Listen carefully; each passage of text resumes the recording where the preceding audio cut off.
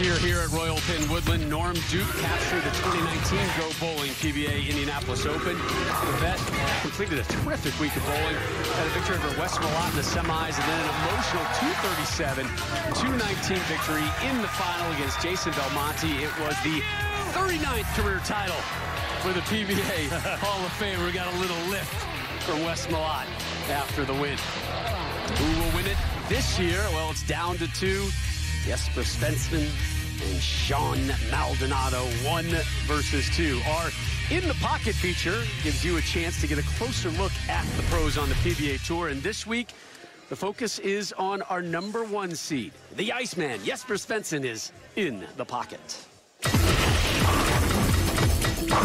I think that I can do something that nobody else can do. I want to be competitive every time. I really want to make sure that I can make cuts, make match plays and stuff like that. When I'm comfortable and I have it, I can strike more than anybody in the world. And I haven't been scared of dreaming and becoming a very good bowler. So now I'm here on the PBA Tour and enjoying life, so I did something right.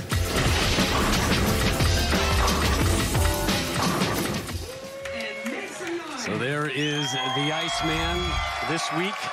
Rolled 30 games. How about that average? Just a shade under 239, and he went 11-5 in match play. So our title match, uninterrupted, is next. Svensson, Maldonado, going for a title and perhaps $1 million payday.